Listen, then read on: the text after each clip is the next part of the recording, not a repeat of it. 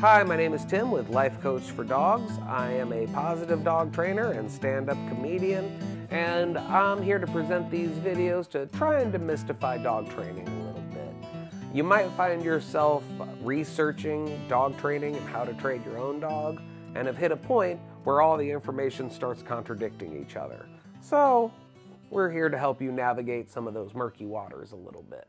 Oh man, if you are aging and you're not sure where you will be in, say, 10 years, just because if you're 65 and feeling good, but you don't know what 75 is going to look like, talk to a trainer first. If you are a trainer, I don't know if anybody's ever come to you in that situation to talk to you about that, but that would be wonderful, because you could take in everything. What happens with mobility issues? Well, how do you adjust? Do you use tools? Do you teach the dog? How do you control a dog? It's consideration and context, just like everything else. Like, your dog is young or old, will you be able to do it? I do see in practicality, old person and old dog is probably one of the strongest bonds you can have. But to that end, and that's what we had here, you got to make accommodations, because you don't know, you just don't know what's going to happen. And I can see myself kind of doing this too. And I can definitely see you doing this of how do you know when you're too old? I'm going to admit that probably 7 years after it is too late. That is so how do you face that? I don't know if maturity is the right answer. That's not the right word, but yeah, how do you recognize that in yourself? In Declan's person's mind, I'm not going anywhere. I need this dog. That is an old person fighting for life or declaring life, and I ain't gonna take that away from you. But it comes with problems and things you need to foresee. Declan is a pandemic dog. I first came to Declan a couple years ago now. It's in that hazy pandemic time. He is a Glen of a Mall Terrier with an asterisk on it. I think perhaps the shelter might have done a little sales job, and his person ran with it. Look at my Glen of a Mall Terrier, my fancy little dog. He was just meant for me. His person was desperate for a dog. It was the pandemic. She was elderly, and her previous dog had passed away. I was the second or third trainer called. The previous ones would not work with her because it was kind of too much of a liability. When I first came to him, he desperately needed to learn how to walk on a leash because he had pulled her down, had fractured some bones. She was covered in bruises, scraped up. Really, it was actually really terrible. I can see where. And every other trainer was no, you can't have that. You're too old for this dog. You're too old for this dog. This is a dog beyond your control. And she just wasn't hearing that. So by the time that I came, I just told her the way that I do things. And the fact that at the time I was incorporating walks, a daily walk package, in with the training was kind of what she needed. I could train the dog, I could walk the dog, taught him how to walk like an old lady. We did that thing where you go super slow, little inch by little inch by little inch, to where she could walk them, even though she never really did. By the time that I was called, she really only had the ability to walk long distances at all, just a few times, and that was up and down the driveway, which is obviously above what a dog like this needs. But she did hire a dog walker, so that's there's always an answer.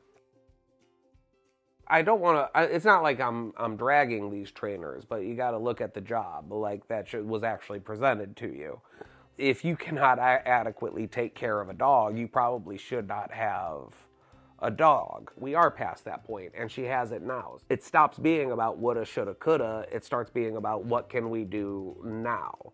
And we found a solution. And in her credit, she was willing to find that solution. Her dog had just died. She was by herself. It is not weird to need a dog. Like, this is why dogs exist. As part of this, with all the regular walks that Declan received, Declan's been a part of my life for the years. He knows these other two guys. Like, we've been walking together.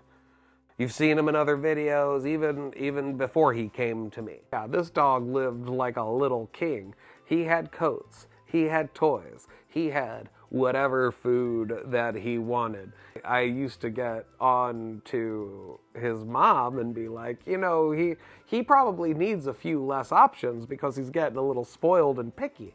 And she was just like, no. She like little toys, little coats, fancy little collars. The grooming was the funniest thing. And he loves being groomed. I know he's a little ragamuffin right now, but I've never seen a dog that loves being pampered and, yeah, and have a spa day like this. There's real love and there's real commitment, you know, so that's so with me taking over his walking, and I do believe it's like training can go into the head, it goes into a dog's head, but it's the walking and the exercise and the commitment, that's what kind of gels it. That was the original idea. And in Declan's case, it really kind of proved the case. I don't like going by breed recommendations because it's too wide, and I believe there are too many dog trainers pretending they know about genetics. My first thing, I would say adopt a senior dog. They need a home, and as I get to that age, that's what I hope myself I'll do, is just adopt senior dogs, and hopefully I'll get a better handle on death. So, and if you do go with a puppy, I'm not going to tell you that you can't do it, but you will have concerns. A dog walker is going to be important. A dog trainer is going to be important. Food delivery. And just like with Declan, aftercare, you know. I go by temperament more than sizes. This is big life stuff, and there's no easy answers. What are your concerns? What are you able to, like, tons of people are getting Great Pyrenees right now, but it's like, are you willing to put in the training, the grooming, everything? Like, every dog has different considerations.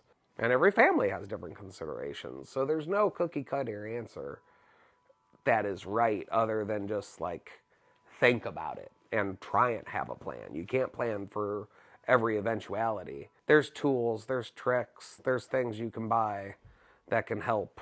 Listen, I would even offer you a sharp discount if you were that type of person. Like, yeah. Please.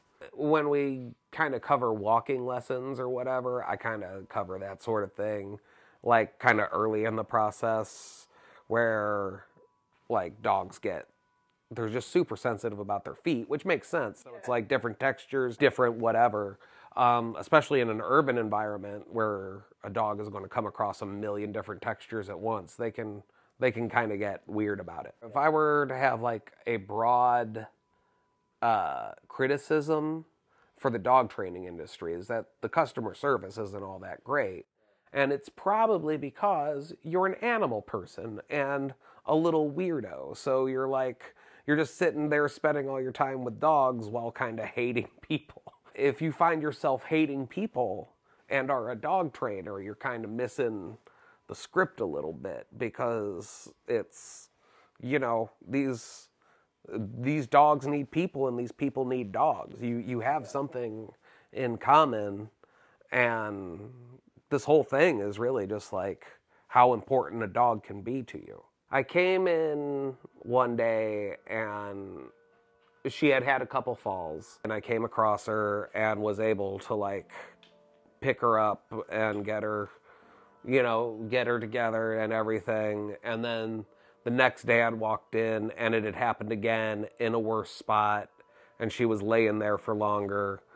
And we were, like, picking her up. I was picking her up. I had all the dogs in the garage. And just, like, at that moment, her daughter walked in from New England. had like driven through the night just to like walk in at this moment. I remember it clearly because I was so relieved. And so from there, that kind of marked a change. Like that was the point when Declan's person had realized that something else needed to happen.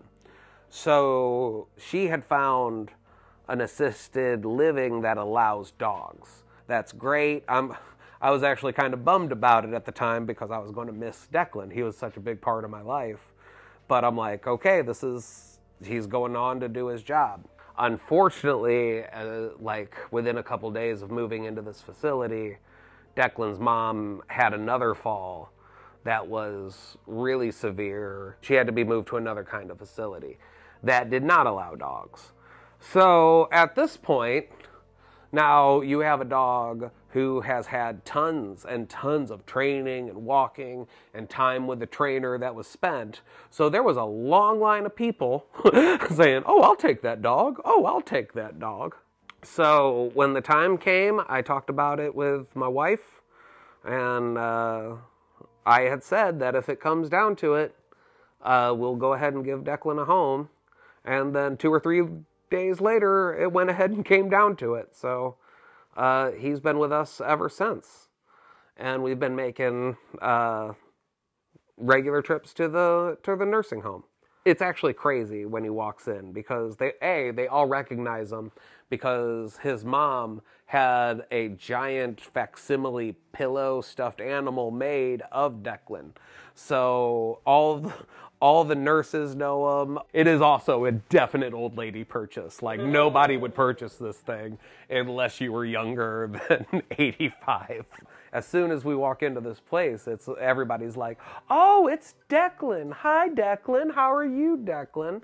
And he just takes on, like, we've seen him here. He's a little rascal, but he just takes on a proud little stance. He stops. He visits everybody like a little lord, and he's like, yes, I'm quite kind. He's like, he does that thing where he licks their shin. Like, he takes his time and is real gentle with everybody.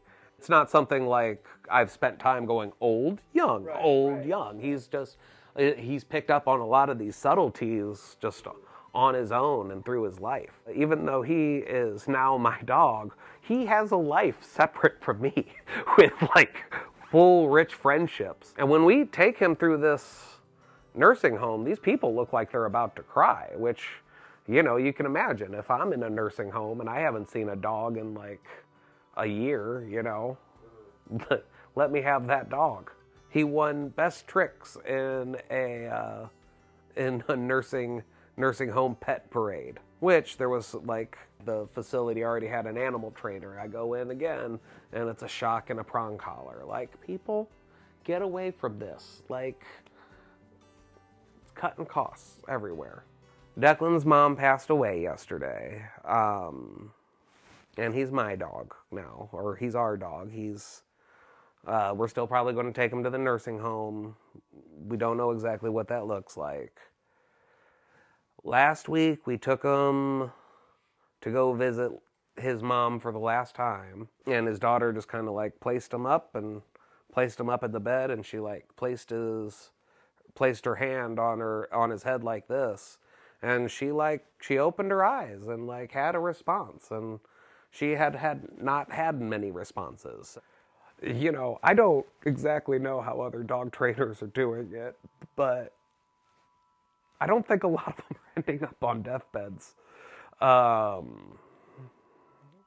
Please be conscientious. Like, you can't, I know you can't plan for everything, but try and be as honest with yourself as possible about who you are and what you're going to face before you get a dog. And that's really true at any age. Like, you can save yourself a lot of hassle if you just ask and answer those questions before you bring a dog in.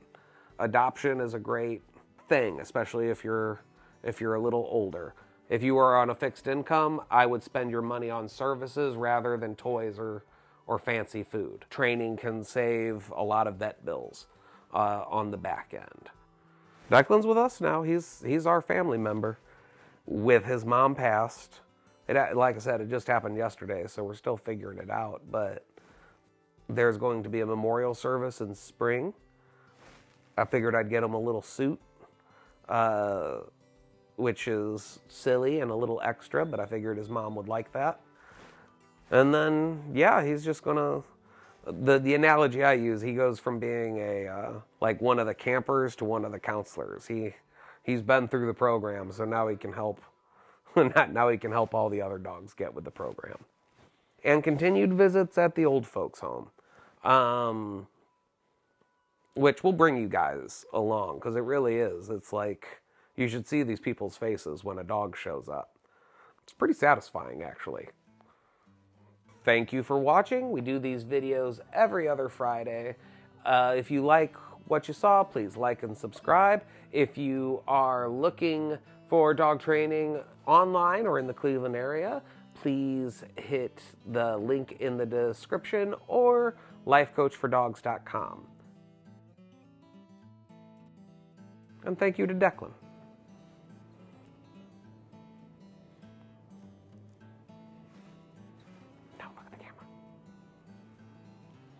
Y'all come back now. You're here.